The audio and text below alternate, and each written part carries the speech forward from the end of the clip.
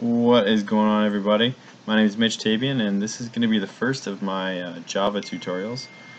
In my Java tutorials, I'm going to be showing you guys some intermediate stuff. I'm not really going to start with the beginner stuff, and I'm also not going to show you how to download or install Eclipse. I'm actually just going to give you a link because this video does a really good job, I think, and I couldn't do it better. So I'll put it in the description too.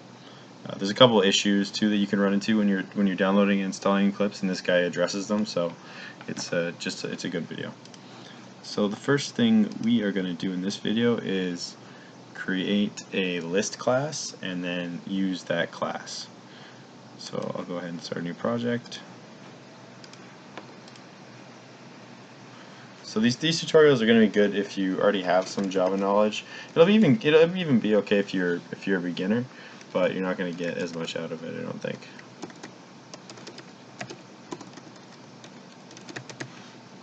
Let's cut, intermediate tutorials, I guess. And I'll be using Java 8. Sure. Okay. And the first thing we're going to do is create a package so I can keep this organized. We're going to call it lists. Then we'll create a new class. And we'll call the new class, we'll call it a list class. All that's fine. So basically here I'm going to write a class called list, and it's going to be what we can use in our tester class to make lists out of and store data. So the first thing we're going to do is put your variable in there, and this is just kind of it's a blank variable because it's going to be any type. So we're just going to throw a T in there, and this is going to be our data, and size and position.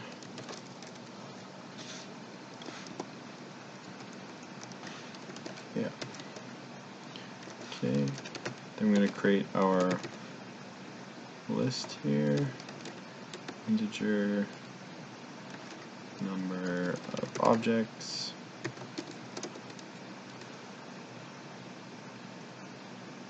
Oops, that's why. There we go.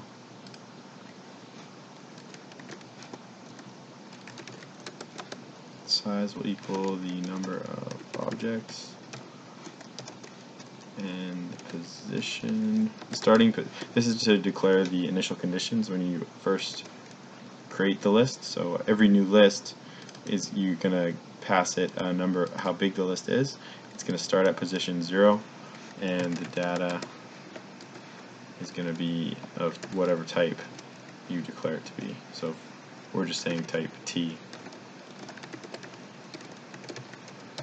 and you'll declare it, and it'll get created with this size. Then we're going to create our add method. Add, I guess we'll just say objects. Whoops. Add T object. It's going to be of type T once again. T is just a blank, like a default. No, not a default, like a, it can be any type.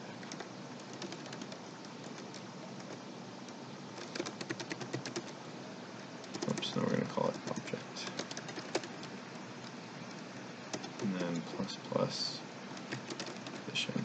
So every time we add a new object to our list, the data, the new object will get stored in the data at this position, and then the position will increment.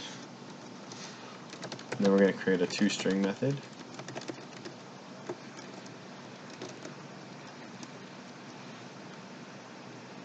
String, and then string, we'll say object,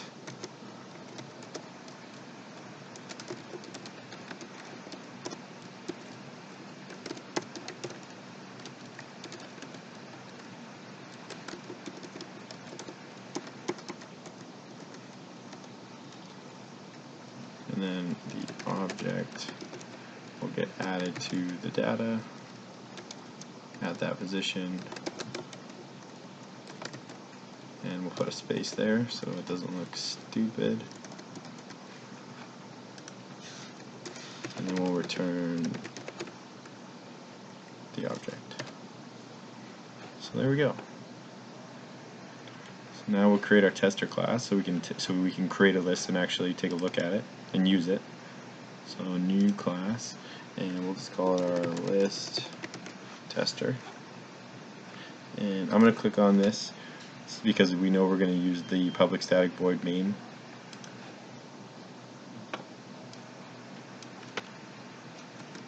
So the first thing we'll do is create a list. It's going to be a string type. So now you can see how we're declaring our list right here, and we're passing it the type because we have a dummy type in here. So it's going to be a type string, and we'll just call it a, I don't know, people list. New list of string type, and then we pass it the size. Because if we go back to our list class, after we've created it, we have to declare the size, and it's an integer. So the number of objects it's going to contain. So we're going to say it's going to have 10 objects. And then we can use our add method that we created. So people list dot add, and you can see right here it's popping up because we created that. And then we pass the object, and we'll call it, I don't know, my name's Mitch because that's a sweet name. We'll pass it that, and we can copy this, and we can add some other people. I don't know, Gary, sure. I don't know if Gary's that cool of a name. It's alright. It's not as cool as Mitch. And then we'll put, I don't know, Raymond. And so important to note that you don't actually have to use all 10 objects. You can just add as many as you want, but it's going to have a maximum size of 10. And my brother's name is Blake, so let's throw Blake in there. And I don't know, maybe Jess. Sure. So then we want to take a look at our people list just to make sure it's working properly. So we can go people in the list are space and then concatenate, and we can go and use our other method, our toString method right here, which is going to display everybody in the list. So people list dot toString, just like that. So we could run this, and there we go. The people in the list are Mitch, Gary, Raymond, Blake, Jess. If we wanted to actually make it look a little better, we could do a new line here.